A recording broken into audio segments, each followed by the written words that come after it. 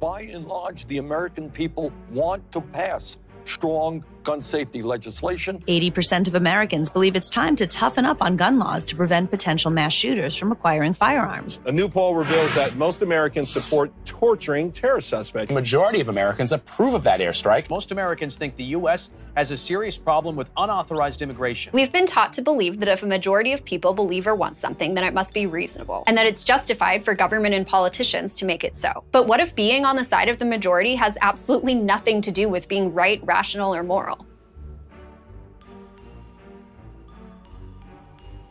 In 1971, 88% of Americans thought cannabis should be illegal, in line with the government's war on drugs. A majority continued to believe that until around 2012, and millions are still in jail wasting away for this failed majority opinion backed by government enforcement. In 1958, 96% of Americans opposed interracial marriage, and that had been the law for years in many states around the country. In 1945, 85% of Americans thought it was a good idea to obliterate 2 cities and hundreds of thousands of innocent lives with the nuclear bombings of Japan, despite the fact that Japan was already going to surrender, and even revered General Eisenhower discouraged it. Though that number has dropped in more recent times, a majority still thinks it was the right thing to do. A majority of Americans supported LBJ's invasion of Vietnam, which ultimately left 58,000 Americans dead, as many as 2 million Vietnamese civilians dead, and caused generations of birth defects from the chemicals the American military sprayed. Just 2 weeks after the Nazi regime violently targeted Jews, destroying their private property, 94% of Americans wisely disapproved of their behavior. Yet 72% also opposed offering refuge to the persecuted, many of whom were later killed. FDR and the US government denied them entry. In March of 1942, shortly after FDR used executive power to order the relocation or internment of Japanese immigrants, 93% of Americans believed it was right, and a mere 1% opposed it. 59% supported doing the same to American citizens of Japanese ancestry, while only 25% opposed this clear violation of civil liberties and individual rights, as the majority proved the Constitution's words on paper powerless. 72% of Americans supported the disastrous war in Iraq at its outset, and 80% supported the Afghanistan war, another failure that's gone on for almost 2 decades. From a 2001 Gallup poll, over half of Americans, 56%, say the war in Afghanistan will be over within several months. More than 6 in 10 Americans, 66%, say they think the US war efforts would be as successful in Iraq as they have been in Afghanistan. Around the same time, a majority of Americans believed liars and warmongers in power were doing a great job in the war on terror. 87% approval for Bush and 82% approval for Secretary of Defense Donald Rumsfeld. In fact, the public's pro-government majority opinions are often manipulated by government and media propaganda. The war on drugs, the claims about aluminum tubes to justify the invasion of Iraq, the Gulf of Tonkin incident, the lies about babies in incubators. Clearly, humans are prone to error, and when those errors are enforced with the violence of government by other humans prone to error and also abusing power, as history shows, they are exponentially more harmful. It would be one thing if a majority of people or even corporations wanted to bomb Vietnam or anywhere else. On their own, they'd have no right, but call in the state, the supreme authority that derives its power through and is defined by a monopoly on violence, and the fighter jets drop bombs. Though some Americans might claim America is a republic, not a democracy, and this prevents the tyranny of majority rule, the same mechanism occurs in legislatures, where the so-called majority of the population supposedly has the right to pick who makes the rules. The decisions in these legislatures are left to a majority vote, and through these votes, those in power have authorized or funded unspeakable crimes against humanity. The fact that the Senate can override the House doesn't change the fact that their votes are still based in majority rule, and that's also how the rule makers are chosen. It's often not even a majority, but a plurality. Through this mechanism and elections at large, the majority rulers swing back and forth, left to right. And every time one side loses power, they complain about being forced to submit to their enemies, all too eager to impose their views once the levers of power return to their favor. Yet for all this deference to majority rule, in these claims of representation is a distinct lack of majority. Though Clinton supporters and Trump resistors often claim she won the popular vote in 2016, and though it was a simple majority of those who voted, it was not a majority of people who were forced to fund the system and abide by its often absurd rules. Nearly 47% of eligible voters didn't vote, either because they couldn't or they see how useless it is. Only 9% of Americans chose Trump and Clinton as the nominees. On top of that, this system established in 1789 lacked any kind of majority approval from the people it claimed to rule over, except the majority of the tiny group of elites who voted to approve it. The average person living in America in that time got no say. They weren't asked if they wanted to adopt the Constitution, yet the document is repeatedly cited as some sort of consensual social contract by which we all must abide. Today, a tiny minority of a few 200 people continue to make decisions for over 300 million, a majority of whom didn't pick them. The same occurs on a smaller scale in the states. Some will argue that the system isn't perfect, that our best and only option is to vote harder with majority rule to perfect it. And sure, sometimes people, including lawmakers imposing unjust policies, come to their senses over time, changing their opinions on horrendous government dictates. Sometimes they don't. But not before lives are destroyed, cities are burned to the ground, and basic human rights are violated the world over. If people would question what they've been taught to believe, we might be able to have decentralized systems based on consent, as in actual consent. Not you were born here, so you must obey, all the way down to the individual. Instead, this system of rule not only kills innocent people, but also impoverishes them, exploits them, and punishes them for victimless behavior, all while telling them they're free because they might sometimes be part of a majority that puts politicians in power to rule over others. We're taught repeatedly that democracy and republicanism are the pinnacles of human achievement, the final stops on humanity's evolution towards civilization. But there's nothing civilized about subjecting individuals to the whims of the masses and the tyrants they put in power.